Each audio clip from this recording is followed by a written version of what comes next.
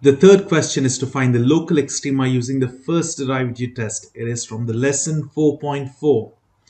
Here they have asked us to find a lot of things. First, we need to find the extrema, then increasing, decreasing, and also sketching graph. So let's do each of these part by part. If you have to find the absolute maxima, minima, we have used a direct shortcut method in calculator for the question number 2, the previous one. We can use the same thing. Increasing and decreasing function also can be done by the mode 7 method. And if it is sketching graph, you will have 4 options of graph. Easily you can figure out using calculator and the given equation, which is the correct graph. I won't go into the detailed method since it's the electronic part, but for one problem, I'll just show you how it is done. First, we find the derivative. First derivative, it will be 3x power 2 minus 3. And then what we do over here is we have to find the critical number, making this equal to 0. And I'll take 3 common out, x squared minus 1. So x is equal to plus or minus 1. This is the critical numbers here. From the critical numbers, we can easily find where it's increasing and decreasing. So what we do is we take the critical numbers, minus 1 and positive 1 over here, and choose a test value. So test value is anything less than minus 1, it's minus 2. Anything between 1 and minus 1 is 0, and over here 2. So what you do is you put these test values in the first derivative. The first derivative, this is y dash of x. So here, if you substitute minus 2, it'll be, I'm just going to do in mind quickly, minus 2 squared, 4 times 3, it'll be a positive value. We're not interested in the exact value, we are just interested whether it's positive or negative. Here it's positive. When you put 0, this is 0, it's negative. And again, when you put 2, it'll be positive. So it's increasing, decreasing, and increasing. That is what they wanted. And over here we can see this will be the maximum, local maxima and local minima over here at minus positive 1. So you can get this information from this first derivative test and over here. And if you want to graph, you can do again concavity and all that. But there are easier methods to figure out which is the graph. Now in the calculator, what do we get? Here using the mode 7, and typing in the given equation, that is x to the power 3 minus 3x squared plus 2. Sorry, it's just 3x, my bad. Away it's just 3x. And if you put this in the calculator, press equal to, there's no second equation. Let us start, see over here there is no intervals. So let us start at say minus 5 and end at 5. And it would be really nice if we give a step of 0.5.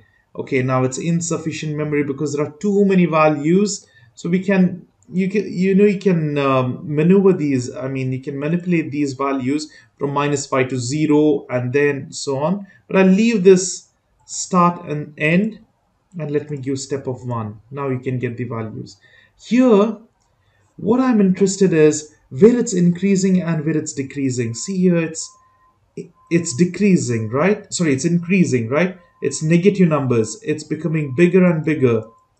And it goes to 0. It keeps on increasing. But after minus 1, look at this minus 1. It reaches 4, but then it drops. It's decreasing. So you can follow this as well. It was increasing. It reached minus 1, peaked up over here at the value of 4, and then it's decreased.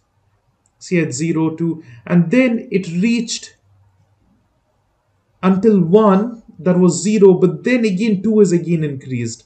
So you can see it was decreasing until 1, and then it's increased. So you can figure out this increasing, decreasing, wherever the function is increasing and decreasing from the calculator as well. Or you can do the first derivative test and find it.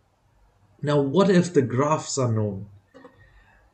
Now, if the graph is given to you, you will have 4 separate graphs and you need to choose the correct graph, isn't it? So you can easily figure out by making this table. Of course, by making the table, you can see if it's at minus 2, what should be the value? It should be 0, yes. If it's at minus 1, it should be at 4, and that is 4. And at 0, it should be at 2. And you can easily understand the graph. But there's another easy way. You can just put this given equation directly in the calculator in the computation mode. And over here we have minus 3x plus 2. And then choose any x value. See over here, I'll just calculate at minus 2. So what this gives me is, at minus 2 it should be 0. I will look into all the other graphs as well, other options. And if it is not giving a value of 0, it's not touching the x-axis, then that's the wrong graph. And then if there are two graphs at the same point, at minus 2 it's 0, then try some other point as well. Let's try 0 over here. Let's calculate at x value of 0. It should be, it's 20, so it should be 4, 8, 12, 16, 20. So half of 4 is 2. Yes, absolutely, it is true. Whereas all the other graphs can be eliminated. So this is how we can easily figure out which is the correct graph. Now here they have clearly asked we have to graph them. So all these problems, what you need to do is you just have to put in the equation plus 2x squared, and then we have plus 1. So put in the equation and look into all the four graphs and calculate different x values. So I'll calculate at 0, it must be 1, and you can see that's 1. What about minus 1? It should be around 2. So calculate at minus 1, it's, yes, 2. What about minus 1.5? Calculated at minus 1.5. It is 2.21. Is it true? Minus 1.5. Yeah, it's approximately true.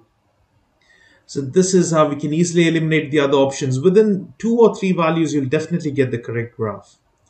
Whereas we know how to find the increasing and decreasing just by mode 7, which we have done thoroughly in the question 2. So please go back to the question 2 if you want to know how to find the increasing and decreasing. It's just by mode 7 and table. Now here as well, we can just look into the graph and we can look into the equation. Type out this equation. It is alpha x to the power 4 minus 8x squared. Even over here you can do the table, but this is easier because you will have 4 graphs. You know, say minus 2 is different for all the graphs. So I'll just choose calculate at minus 2. And over here we are getting negative 15. All the other graphs are different, so you can easily eliminate that the other graphs and choose this as the correct answer. So that's the thing. And all these problems are just similar. You can go through them by yourselves. Whenever you ought to find graphs, it's very, very simple and easy. Now this one as well, it's just that choose some points. Now whenever you see to the power 2/3, you can understand there's a cusp over here, you know, sharp edge. Whereas also looking at the other graphs, this is a cubic graph. Yes, this is a cubic graph. Let's see some others. Over here it's 1/3. So over here this is like this shaped. Whereas if it's sine and cosine, it should be something like this, like waves, isn't it? So you can figure out from the options as well which is more likely the correct graph. But if there are similar graphs like this, then you need to use your calculator and get the accurate one. Sine squared is just going to be long amplitudes. And here it's exponential. So since it's x squared, then parabola is also there, and then it's exponential as well. And lastly, natural logarithm. Over here, this is undefined at 0. So it will go close and asymptote is at 0. So this would be the answer. So this is how we can easily figure out the correct graphs. Just use your calculator and you can get the correct graphs. That is the end of this question. I hope it is clear. If you have any doubts, please consider rewatching the video or posting your doubts in the comments. I hope you all will head on to the next video.